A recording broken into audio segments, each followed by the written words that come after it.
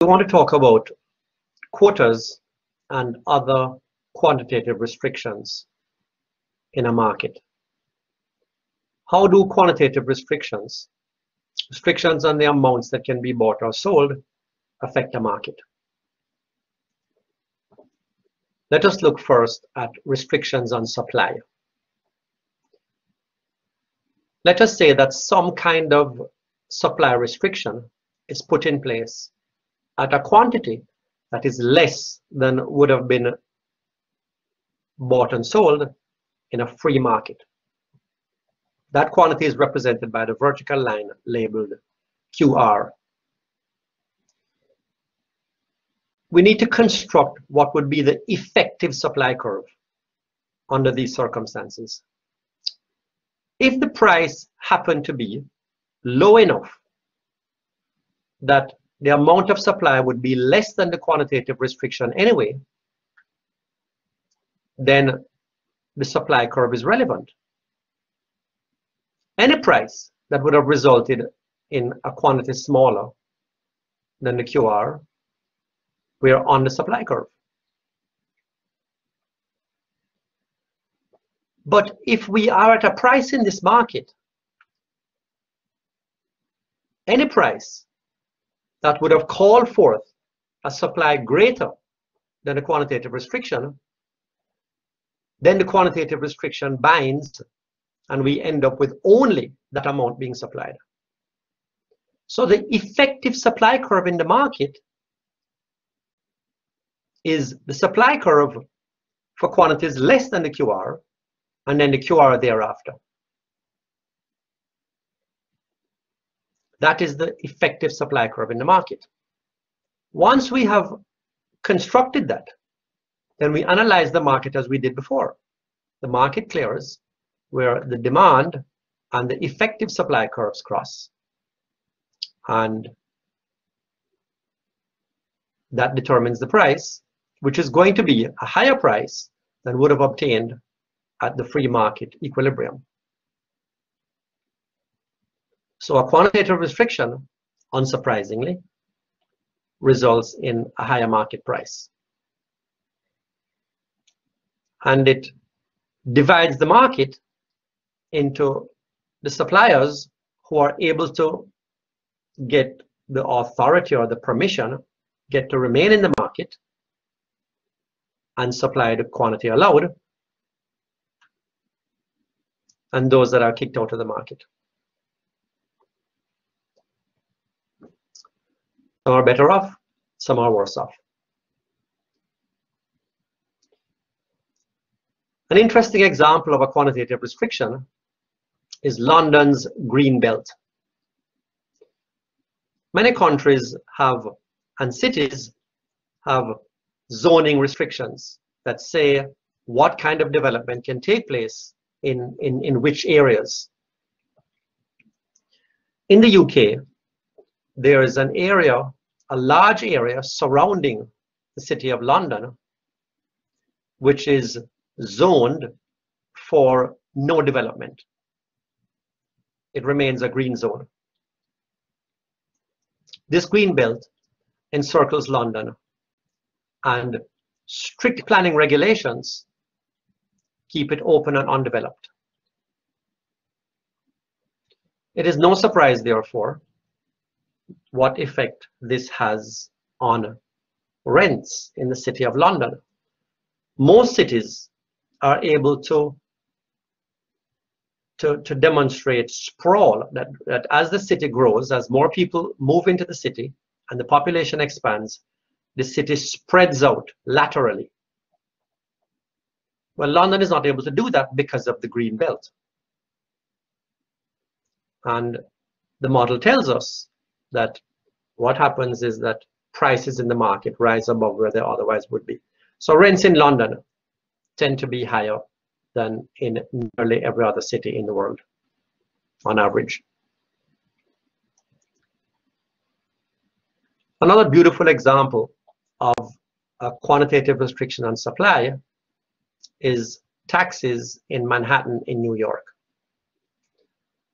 The amount of taxi licenses, called medallions, was determined and fixed at roughly 13,500 in 1937. And for the most part, the number of taxi medallions has not increased since then. And the demand for taxis in Manhattan has increased considerably, both because the population has grown and because the ability of the population and the willingness of the population to pay incomes have grown even more. As a result of which, taxis in Manhattan are quite expensive, and the market for the licenses themselves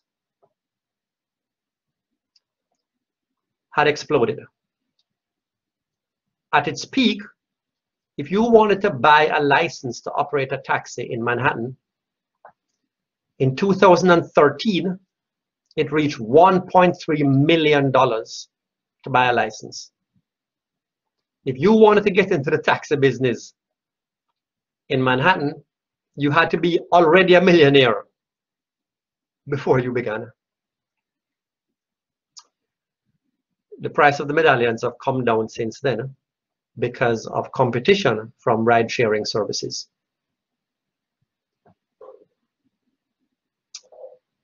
Here's another example of a kind of a quantitative restriction.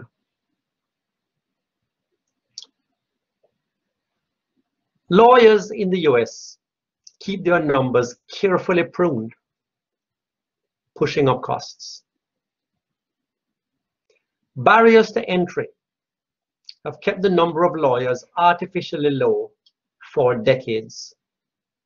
This results in an unearned premium on legal wages. These barriers take various forms. The American Bar Association accredits law schools, and in most states, you must be a graduate of one of them to practice law. The second hurdle for a would-be lawyer is the bar exam. And finally, American states do not allow non-lawyers to manage or invest in law firms. Nor can companies not run by lawyers practice law in any form. Now, many of these restrictions exist in other countries as well, but in combination, they are greater in the United States than in even other developed countries. And the result is that the average American law firm lawyer earns $191,000 a year. The average salary that corresponds to that in Canada was just $64,000. So in our model, this looks like the quantitative restriction being most severe in the United States, resulting in $191,000 as the price of a lawyer in the United States, compared to $64,000 in a country where that quantitative restriction does not apply.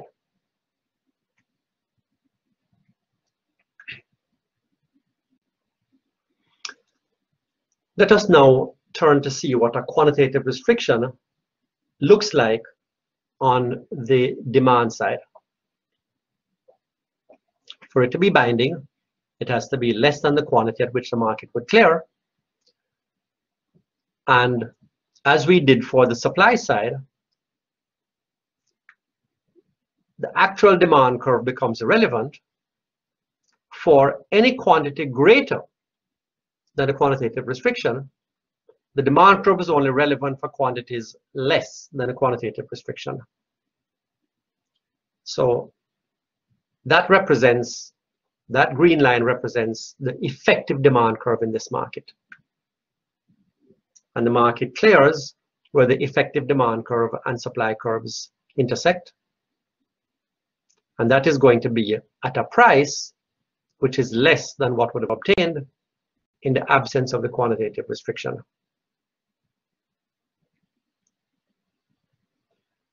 It creates a division in the market between the consumers who are able to obtain this restricted quantity, who are now getting it at a lower price, and consumers who are shut out of the market and not able to get it even at the price that they are willing to pay, even though the price they're willing to pay is above what obtains in the market.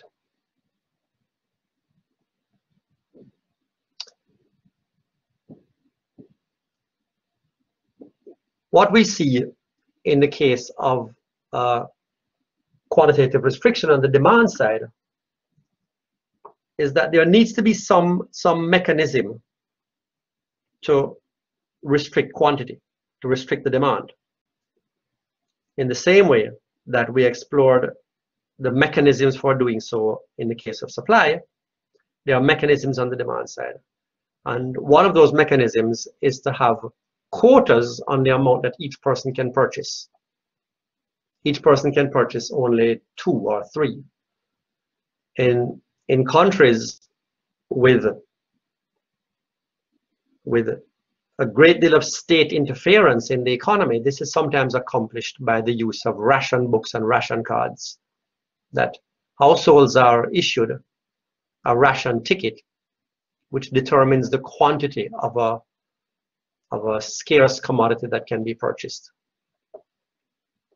limiting the amount that can be demanded.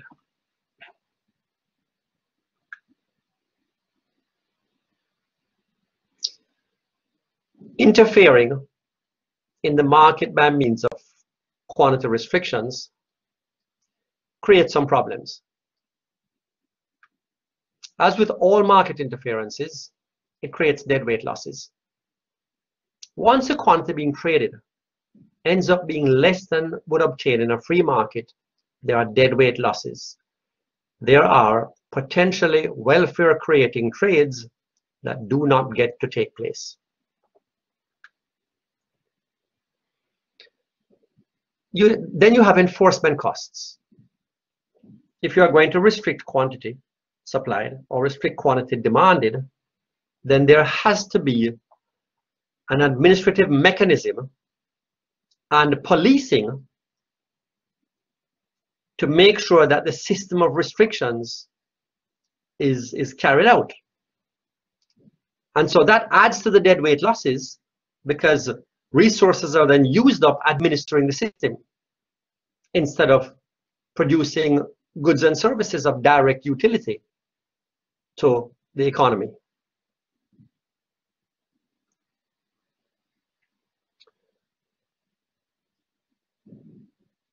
Since quantitative restrictions divide the market into those who get to stay in the market and get to sell it or get to buy it, and those who are left out of the market, then there has to be some way of determining that. In a free market, price determines who gets to be in and who gets to be out. Price is the rationing mechanism. That's the purpose of price. With a quantitative restriction, where some get to buy and some don't, it depends on who gets the quota and who gets the license, and it opens up the opportunity for favoritism and corruption to make that determination. And finally, what we end up with is a misallocation of resources in the economy. Because the economy does not get to devote an amount of resources sufficient to what consumers actually want. And therefore resources are going to end up being deployed to less useful and less satisfying products, goods and services.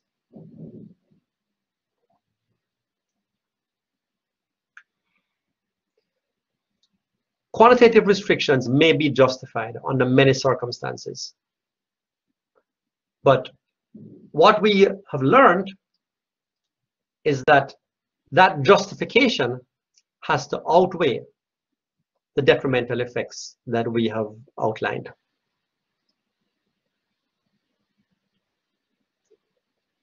Quantitative restrictions contract the market and create deadweight losses.